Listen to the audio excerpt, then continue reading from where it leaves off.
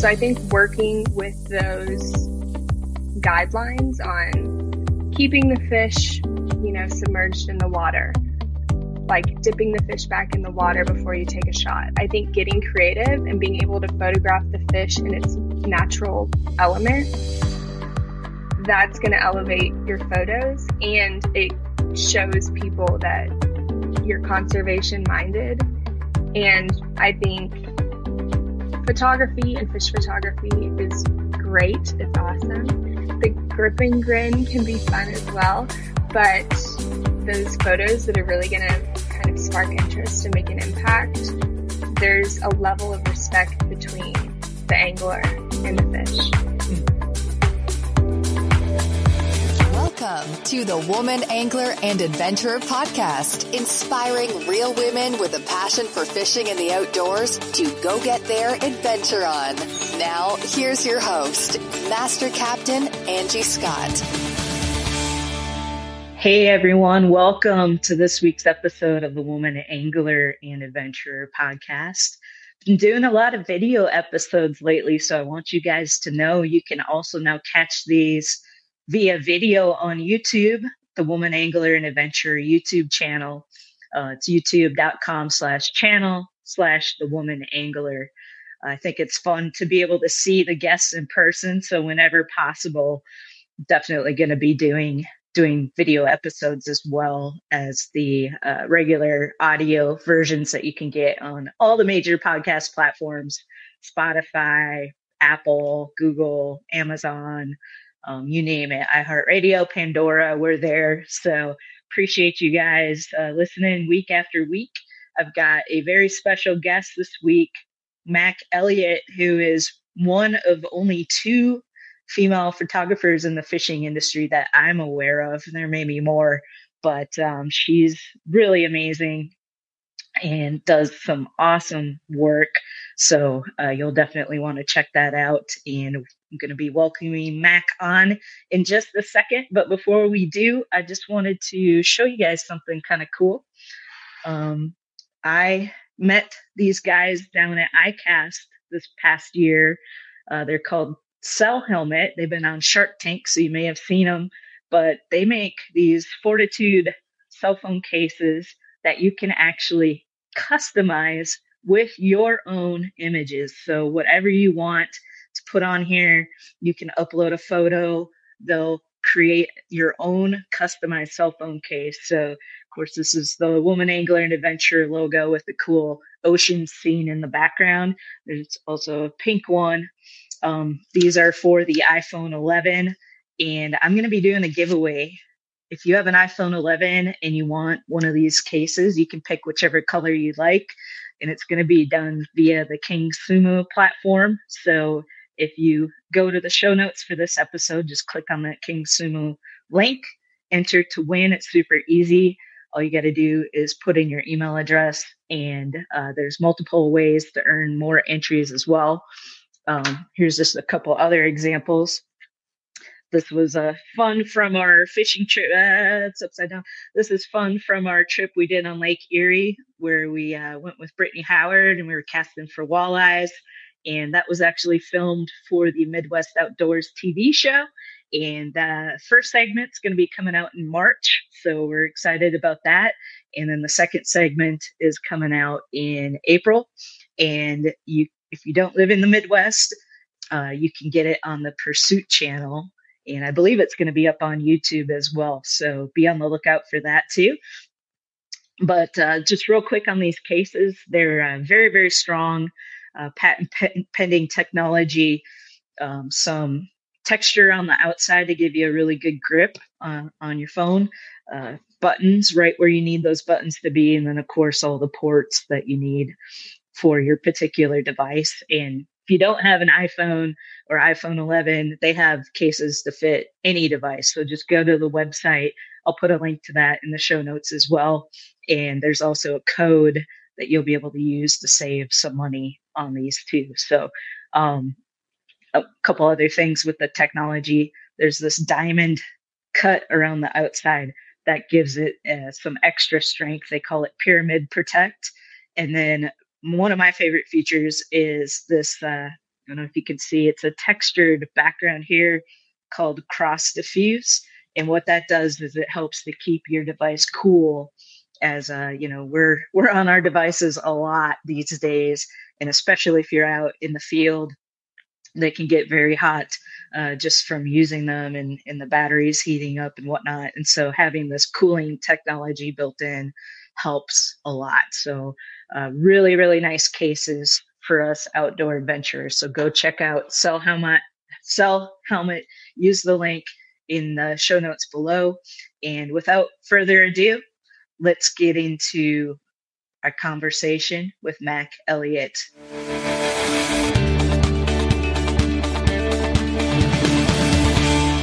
Mac Elliott, welcome to the Woman Angler and Adventurer podcast. I'm so excited to have you on this week. Thank you for having me. This is my second official podcast recording. Oh, nice. So I'm an old pro by now. Yeah, that's awesome. Yeah, great. Was it a video or just audio? It was video, and we set up some camp chairs outside in like 40-degree weather. So nice. I was shaking quite a bit. It was so cool. I can imagine. Yeah. My ultimate goal, I have a truck camper, and my dream is to be able to just travel around with the camper and do on-site interviews with people. But the nice thing about that is if it's cold, we can just go inside the camper. Yeah, that's a good call. Yeah.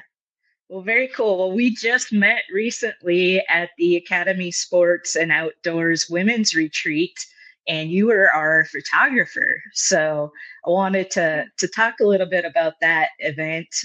This wasn't your first rodeo as far as doing photography for a fishing event, but just wanted to get your kind of takeaways from the time we had together. What'd you think about all of it? Yeah, absolutely. I've never been in such a big group of women that were all like outdoor minded, not necessarily in the like fishing space, but people who were like really passionate about trying new things. Some people were like pros at fishing. Other people hadn't ever held a fish before. And I think that was so beautiful. And I think it's really important to be able to see that in the outdoor industry, like knowing you don't have to be a professional fisherman, fisherwoman to enjoy the sport, and really like dive deep into the culture of the fishing and outdoor lifestyle. So I thought it was a really good opportunity to like bring people in, make the space a little more inclusive. Mm-hmm. Yeah, I loved that. There's something powerful, I think, when you get a group of women together that are like-minded and, doing something as fun as that retreat was. I mean, we had just great experiences all around, great food. Oh my gosh. Great fishing guides that took us out. And I think it was really cool to see. So they paired us up with different ladies in the boats each day that we got to go out. And I got to be with some of the ladies who had never really fished before, or maybe tried it when they were younger, but hadn't fished ever since. And they all did really, really good. I was just really impressed. I thought, oh, they're not going to be able to make good casts, or, better watch out. I don't want to get hit by any hooks or anything like that in the boat, but everyone did really well, at least with who I was with. So, right. And I think you give people the opportunity to be vulnerable in a sense and try new things. Like fishing can look really intimidating, especially fly fishing, which is what I work in most often. Mm-hmm. But I think there's power in showing anyone can do it. Anyone can try this out, and giving people that opportunity, because it's not a cheap sport or hobby by any means. Mm-hmm. But I think that it would be a beautiful thing to give people the opportunity in a judgment-free zone to try their hand at fishing. Because even I need that, and I work most of the, like part-time most of the time in the fishing industry. Yeah, and that was probably one of the best spaces for that, because all these ladies were so supportive and excited for the ones that don't get to fish as often or had no experience at all, just to, see them get their first fish. I think everybody caught fish, which is also, awesome. And not be judged. I know like day 2 for us was a little slower. We were hoping to go off shore a little bit and experience some of that. And it was just too rough out there to go out. So we kind of had to do plan B and stay inshore in a bay boat. And we tried to get some big bull reds is what we were doing. So we just had some bait out, and basically we were just waiting for the rods to start popping off with huge fish. And the plan was, I was probably the most experienced angler in the boat. So if we did get one, the plan was to let one of the other ladies take the rod first. And then if we got another one, then the other lady would go, and then me, so we would all have an opportunity. Unfortunately, we didn't get anything that day. I mean, we caught some smaller fish, but not those big bull reds that we were hoping for, which would have been really cool. Right. But I always say it just takes one fish. Like whether you're doing like just fishing for the fun of it, or you're doing a photo shoot or anything, I'm like, we just need the one fish. If we have the one fish, we know that we're blessed. Yeah. Which, I mean, you're not even promised that one fish. Right. No, that's why they call it fishing and not catching. Not catching. Yeah. But I would have sat there all day just for the chance that we could have got one of those big bull reds, because I know that would have been an amazing experience. But I don't blame our captain for, after we sat there for a while, we tried a couple different spots, but he kind of threw in the towel and was like, all right, let's just go catch whatever we can get. And we got some speckled trout, which is always fun. So heck yeah. Yeah. So, all right. So I want to get into, well, I did want to ask you too, like, what did you think of the Magellan gear that we got to try out? Yeah, I was really impressed. I feel like when I think of Magellan, I think of like my dad's fishing closet from the 90s. And I got there and like the prints were so fun. And it's like really technical gear at like an amazing price point. And I think when we compare it to other brands in the outdoor industry, it's very refreshing, like seeing a piece of technical outdoor gear that's, protective for your skin. Like it works for the sport that you're doing at a like lower, like more moderate price point. I think that's really important to have. Very important. And, you mentioned earlier, fishing is not a cheap sport.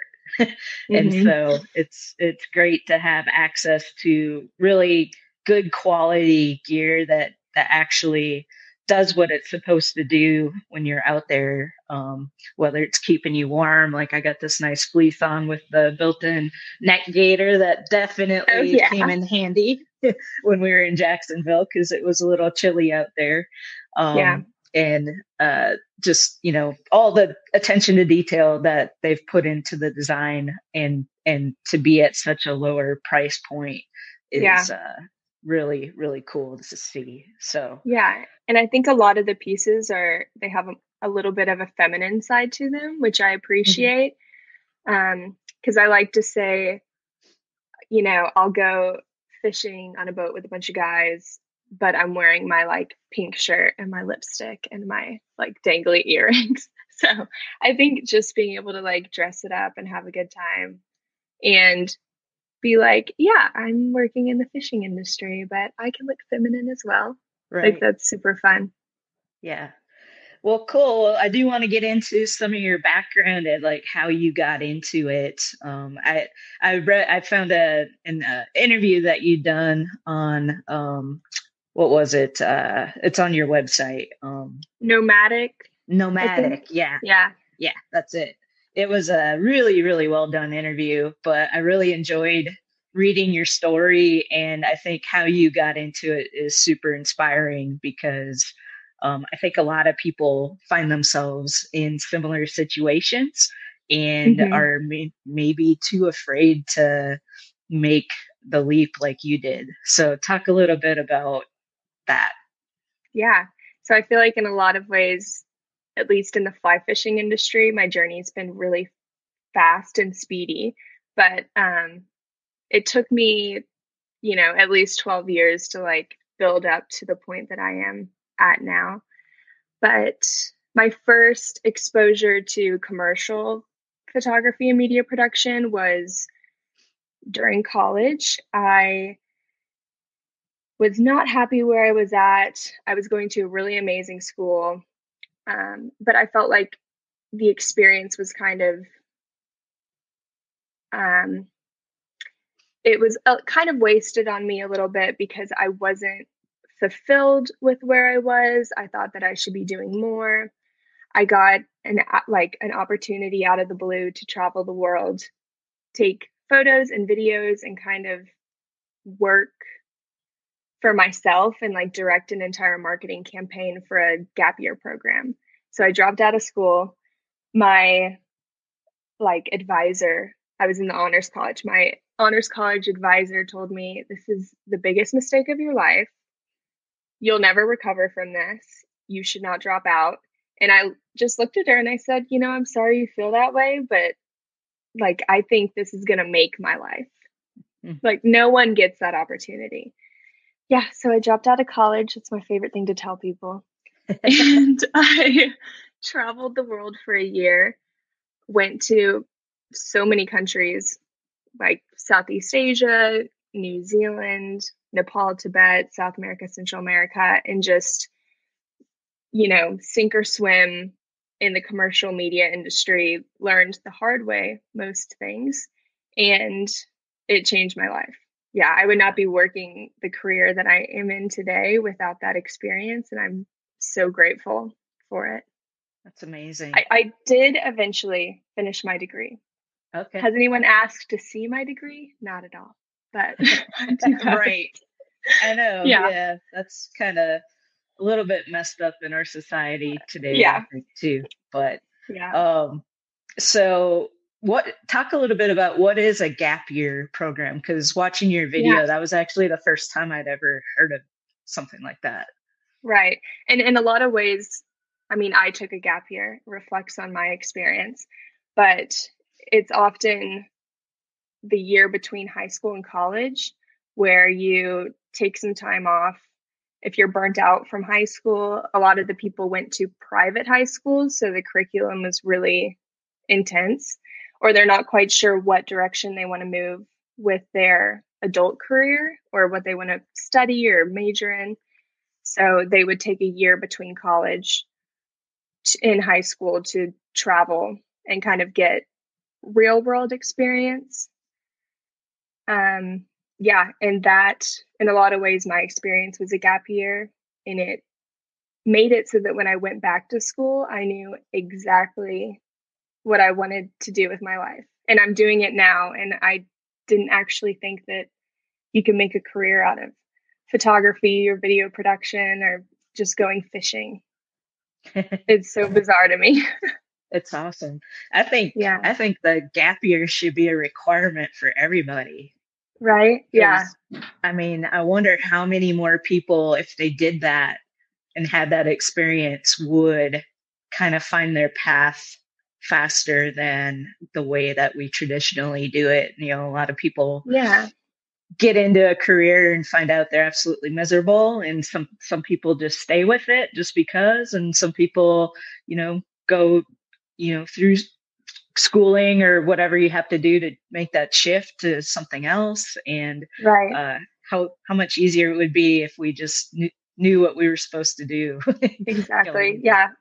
I started studying journalism in college, and then I realized I hate reading the newspaper. Like, I probably shouldn't be studying journalism. So it all worked out. That's funny. So fishing, photography. You and Jessica Hadel are the only two female that I'm aware of in the fishing industry that do this. So obviously fishing, you must have had some background in that growing up. Yeah. Yeah. My parents like to say they went wade fishing and pulled my twin brother and I behind them in like a little raft. So I've always been immersed in the fishing culture, grew up fishing. And it wasn't until like high school and college that I was moving away from that culture, I guess I like to call it, and was finding my own things in life that gave me joy. I moved out of Texas for a while, and when I traveled, I was out of the States. So I had nothing to do with fishing for like 4 or 5 years before I actually started the fly fishing photography. And in a lot of ways, I think it was COVID that pushed me to rediscover Texas and fishing and recreation in Texas because, I couldn't just up and go somewhere on the other side of the world. So Right. it's Yeah. a blessing in disguise. Yeah. I think it was for a lot of people, for sure. Yeah. Well, you have some absolutely stunning photos of fish in your portfolio, and what kind of draws you to some of those shots that you take? Yeah. I started it because I went on a fishing trip with my family and I was getting kind of bored of just casting, and I would catch fish, but the adrenaline wasn't there for me. And I think you can't really fake passion in that way. And so I would get as close to the water as I could while other people were fishing and just rapid fire shots at these fish, like fighting on the fly, and discovered like I can get pretty close to getting pinpoint focus on these moving fish. Like that's really random. And I don't know how that happened, but it gave me this adrenaline rush. It was just bizarre.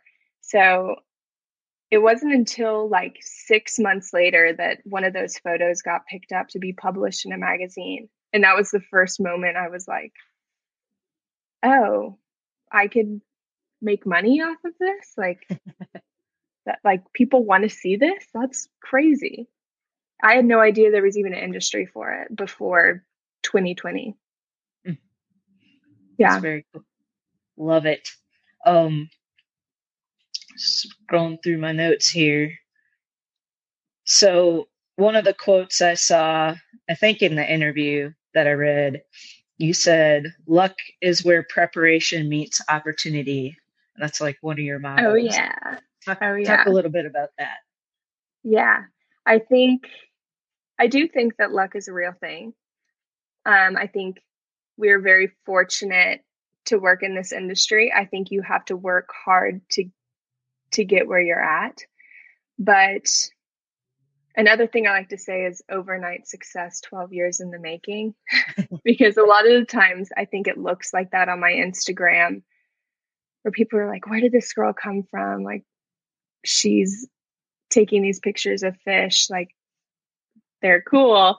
And I've been working on it in some way for the past 12 years. And all of my life experiences culminated to give me the opportunity to capture fish in action.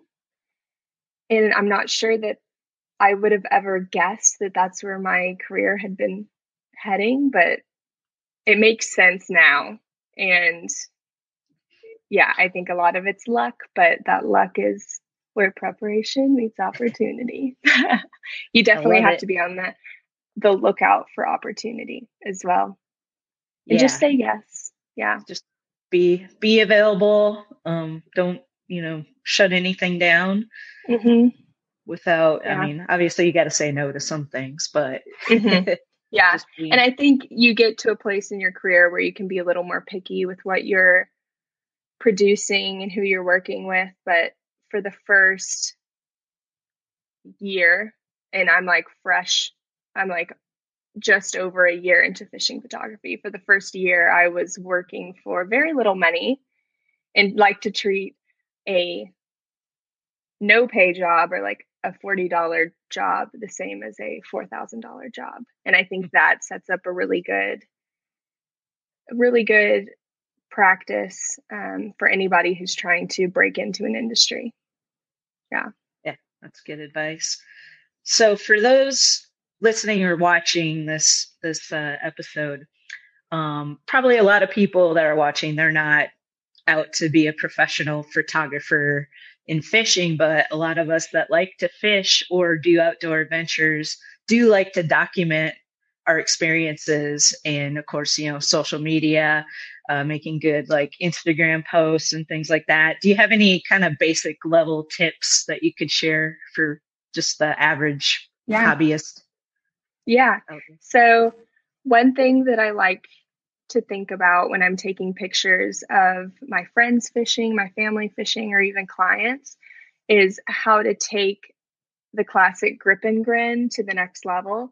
And there's an account called Keep Fish Wet, and it's a movement to promote sustainable angling habits, mostly I think in fly fishing, but I think it can be applied across the board.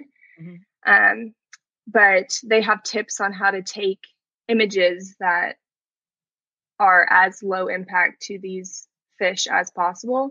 So I think working with those guidelines on keeping the fish, submerged in the water, like dipping the fish back in the water before you take a shot. I think getting creative and being able to photograph the fish in its natural element, that's going to elevate your photos, and it shows people that you're conservation minded.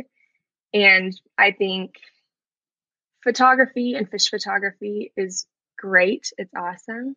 The grip and grin can be fun as well, but those photos that are really going to kind of spark interest and make an impact, there's a level of respect between the angler and the fish.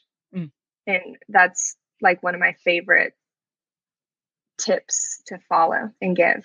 Yeah. That's great. It's funny you mentioned that. So I come from mostly here, probably the last 6 years or so, I've been really getting into bass fishing. And last year I actually fished competitively on the Women's Pro Bass Tour. And in bass fishing, with all the years that it's been on television and stuff, I've seen we've really come a long ways as far as starting to care about the fish, because typically we're catching and releasing, but how you treat that fish in between the time that you catch it and you release it makes a big difference as to, how that fish is going to respond, if they're going to survive or not. And a lot of these old fishing shows you'd watch, the guys would catch these bass and they'd hold them up, long ways, and then they'd even be jack-jawed, which is where, you kind of turn the fish. And then we've learned now that you're actually like breaking that fish's jaw when you do that, and then they'll be unable to eat. And so now it's, we're starting to see less of those pictures or videos and more of holding the fish horizontally, supporting it, which is good to see. But I like to treat the fish like a baby. Like, how would you hold a baby? Yeah. And I remember watching old TV shows where, they'd catch a bass and they'd be holding it out of the water and talking about, okay, I use this technique and blah, blah, blah. And I'm like, put the fish back in the water. What? Yeah. So I think we are getting better, but absolutely. In Florida, we were keeping a few reds, and I grew up eating redfish. I love redfish, but my captain of the media boat, Fred, we caught a redfish together. I was reeling it in, gave it to Fred, and he was like, "What are you doing?" And I was like, "I need to take pictures of this. I'm not reeling in this fish." But we got it. It was a beautiful red. We could definitely keep it. And he's like, "Do you want to keep it?" And I said, "No, like redfish are my buddies. Let's let them go." Yeah. So whenever I can, catch and release. And there's something so special about capturing the release as well. Yeah, I feel like you that is should have like cinematic music in the background, just letting it go. Yeah. Love it. Yeah, redfish are such a beautiful fish too. So, and you definitely have a lot of amazing redfish photos.